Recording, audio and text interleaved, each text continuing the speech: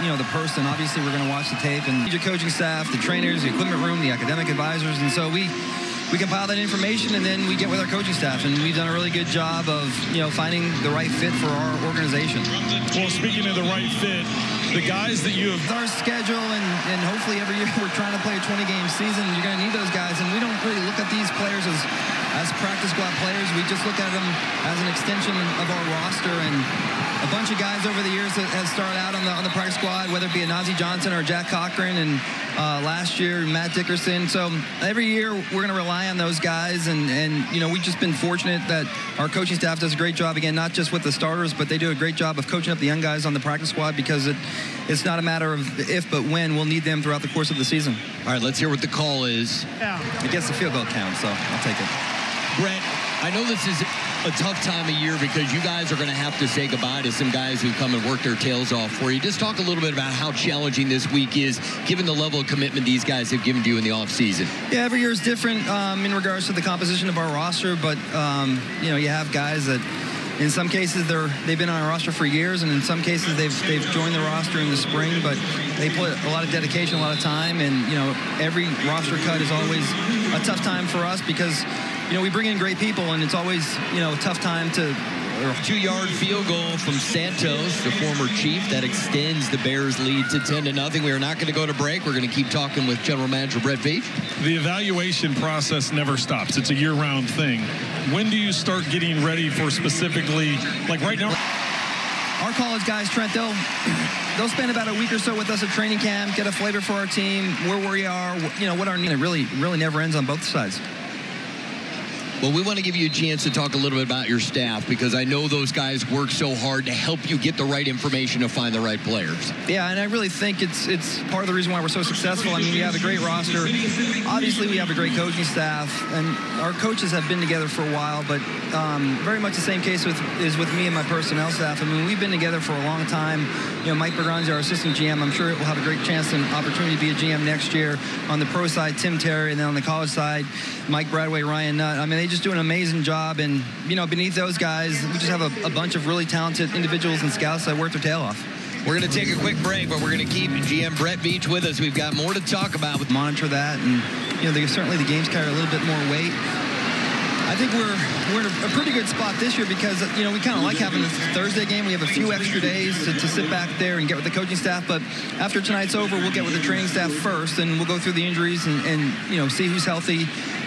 From there, we'll again grade this game. We'll get with the coaching staff tomorrow. Once we break with the coaching staff, we'll take all their notes, and then usually Coach and I will get together, and then after that, Coach and I will get together with both Matt on the offense and Spags on the defense, and we'll go through some of the last roster positions and work together as a group to getting Creed Humphrey signed, and from a numbers standpoint, does that come in to play quite a bit, or not as much as people think? Yeah, no, it does. I think we do a great job, and Clark allows us the flexibility to always go out there and field the best team.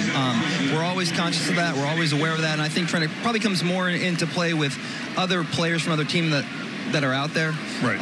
And so if there's a trade, a lot of times teams may be looking to move a contract more so than a player. And so it's just a matter of where we are and if we can get creative with that contract and make it work. But again, so we'll get with everyone, and it's really a collaborative process, and everyone has a say here, and that's the cool thing.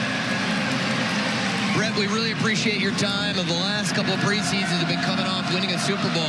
What the heck? Do it 3 times in a row, my man. Yep, thank you guys so much. Make some NFL history. We appreciate it. Always. Well, great every year to get a chance to talk to the man who makes the final decisions on the roster. Nice that he could be up here. He said it's always the other team that scores, and he's here, and the Chiefs have first and goal. Ruling on the field is at the punt. That's receiving team number 30. It was recovered by Kansas City. First down, Kansas City. You wanted him to save for the touchdown? I'm like, all right, wait, you're making him leave before they score? He just talked about the other team always score points. So. Gain of 6 for Hardman, the Super Bowl hero. Game-winning touchdown in overtime. I'll tell you one thing, we've talked a lot about number 21, Jaden Hicks. We're going to talk about steals of the draft the Chiefs have had. That guy may be on that list next year when we look back at this season. He definitely has. He's been a part of special teams. He's been standing out on defense as well. And another standout. Just had a really good preseason, but that time he just stared it down. He looked right where he was going the entire time, waiting for it to break. And as a defender, you just followed. 10-yard line. Rippon looks to his left, and that is complete. Brendan Bates makes the catch, and Jaden Hicks makes another play. 4th-round pick out of Washington State. And Webster a little shaken up on the play. Webster's made a few plays here in the first half for the Bears. Jaden Hicks, they love his versatility. They love his ability on special teams. Personal protector on punts. And here's the bio. Played 3 seasons at Washington State. Got to play in the Reese's Senior Bowl. 4th-round pick, number 133 overall. Pro Football Focus thought he was amongst the best safeties last year in the Pac-12. Well, and as we've said throughout the preseason, he stood out from the very beginning. In training camp, whether it be special teams or at safety. The other players and the coaches have taken notice since day one. He's been bringing it since day one, and he continues here tonight.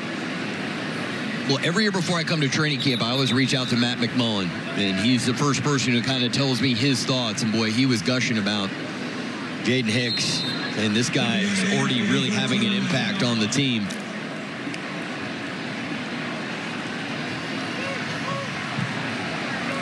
Second and 8 for the Bears. 11 minutes to go in the second quarter. Bayless Jones in the backfield. They give it to Jones. And Jones will be brought down just across the 15-yard line. Gain of 3 on the play. I think that was Bozeman there, 55, who might have been in on the stop. Well, that's one of the guys I mentioned at the beginning of this game that I wanted to keep an eye on. You know, Cam Jones and Bozeman, 2 guys that have made an impact, 2 young players that have made an impact, not only in special teams, but on defense. And Drew Tranquill was very complimentary of Bozeman early in training camp about how quickly he's been able to pick up the defense. And it's translated to these preseason games as he's been making a lot of plays. He has. Last week he had 7 tackles, second most on the team last week against the Lions. Rippon, he's going to tuck it and run. He's got some room to work with. Will pick up the first down before he slides at the 27. There is a flag, however, back at the 12-yard line. Holding. Offense, number 60. Penalties half the distance to the goal line. Replay 3rd down. I can't believe the Bears have a guy named Bill Murray on their team. I mean, Bill Murray might be the biggest Chicago sports fan ever. He's going to call and make a reservation. He's like, you have a reservation for Bill Murray, please? Right there, right guard. No offense, you're going to be a little disappointed when he shows up and not the actor. Well, the real question is he's singing "Take Me Out to the Ballpark" at a Cubs game. That would be 3rd and long for the Bears. I think that's Cole Christensen who forced him out of bounds. 48 it is. So good job there by the Chiefs defense. It'll force a punt. Well, big holding call pushed them back inside their own 10 and not able to recover from his. Chiefs should get good field position here.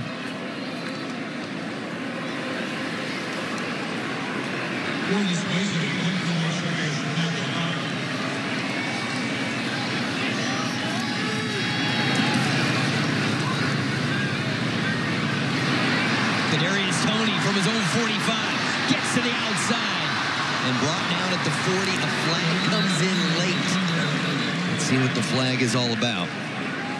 Now, for those of you that were with us week 1 when we were in Jacksonville, we sent Matt McMullen on a little adventure to the pool in Jacksonville. The question is, where is he now?